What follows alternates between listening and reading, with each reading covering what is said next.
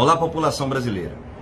Um dos papéis sociais da Petrobras é abastecer o mercado nacional com combustíveis a preços justos para a população.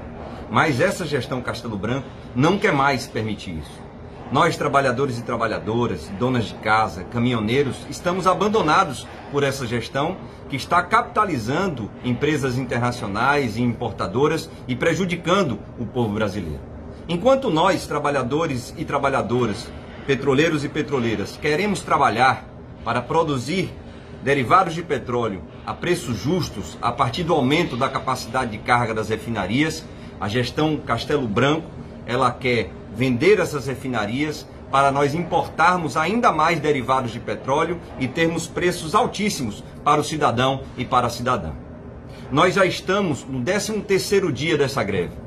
Estamos buscando uma negociação com a empresa para nós evitarmos as grandes demissões em massa que estão fazendo e para nós evitarmos os preços abusivos do derivado de petróleo que, infelizmente, a gestão Castelo Branco quer implementar para a população brasileira.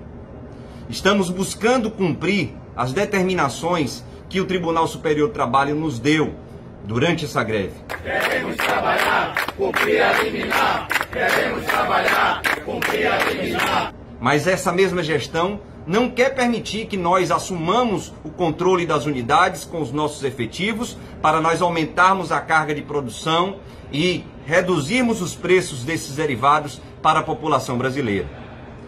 E querem colocar a culpa de um possível desabastecimento de derivados de petróleo, ou seja, de combustíveis, em nós, trabalhadores e trabalhadoras, petroleiros e petroleiras. Mas na verdade, essa culpa pode ser e será da gestão Castelo Branco, que não quer negociar conosco e quer vender as refinarias para beneficiar importadoras e outras empresas internacionais.